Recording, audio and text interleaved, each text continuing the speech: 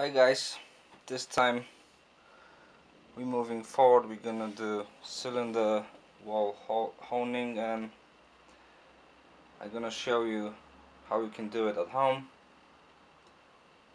with basic tool you're gonna probably get on internet. It's not pricey, so you can do it yourself. But before you're gonna do that, you want to remove that spraying nozzle, which is spraying oil under your piston to cool it down and lubricate. So you can't hone with this, you might just damage that, you can bend it. So 1 minute to remove that.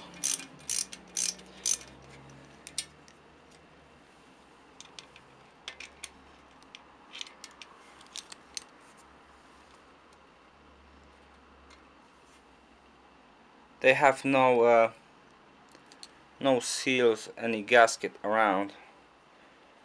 They just are pushed in and secured with bolt. So what is honing? Honing or deglazing is the process of roughening these surfaces of the cylinder walls so the piston rings can match or seal properly. I'm gonna show you on an example. So basically, let's pretend that your cylinder wall is pretty rough after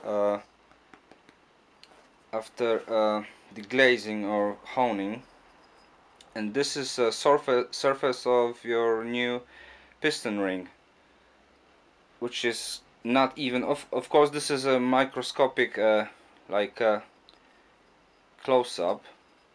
So what's happening, you have to hone the cylinder walls so these surfaces gonna match together and they're gonna create perfect seal.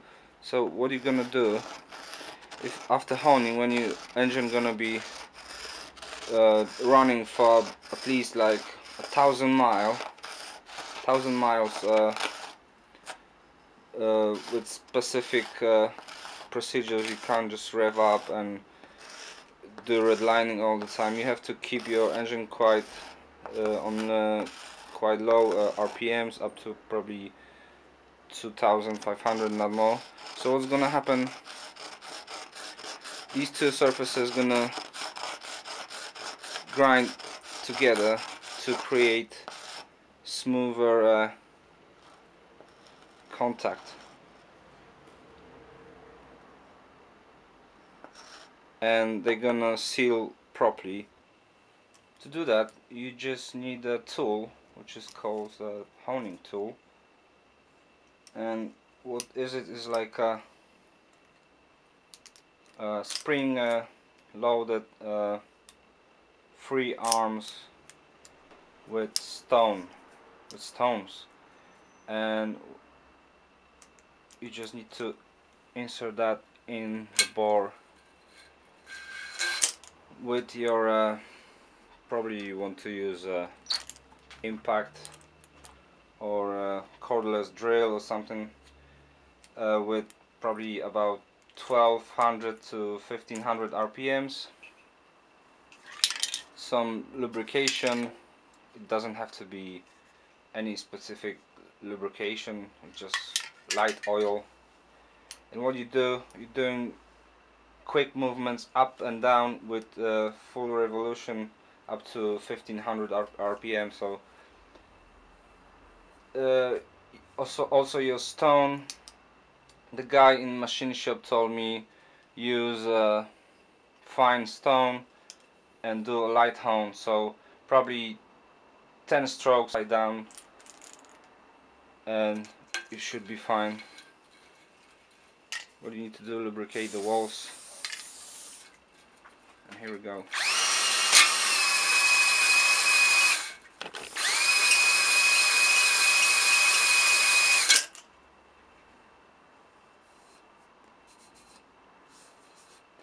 can check each time you're doing this. Is it rough? Of course the stone gonna leave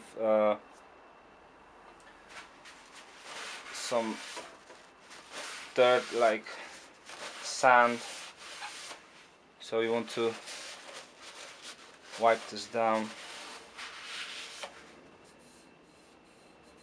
It's quite rough. We can do more, depends on the application, what you're doing. I'm gonna do it more.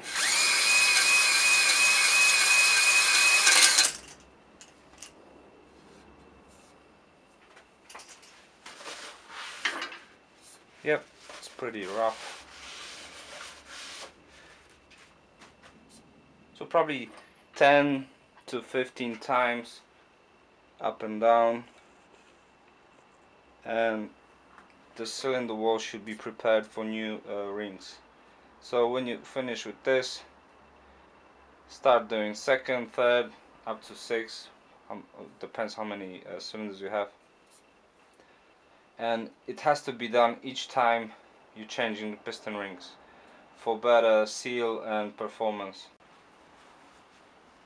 When you do all the cylinders, you have to take the block for proper wash, because you can't leave that sand after honing on the walls, because that's gonna create contamination. It's gonna cause quick wear on the piston rings, on the cylinder walls. It's gonna contaminate your oil and cause more damage than actually any good. So you're gonna take your block, if you do it this at home, you're gonna take it for wash, like tap water with the hose, and like clean cloth with dishwashing liquid, and you have to wash that long as that sand is still on the walls. If you're not gonna see sand after cleaning, that's good. You can proceed further with rebuild. So that sand needs to be removed.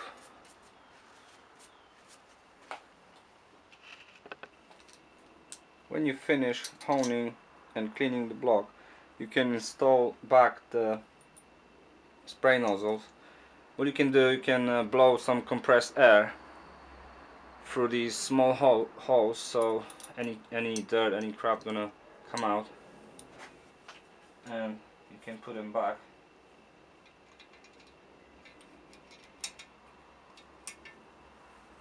It's recommended to use thread lock on these bolts.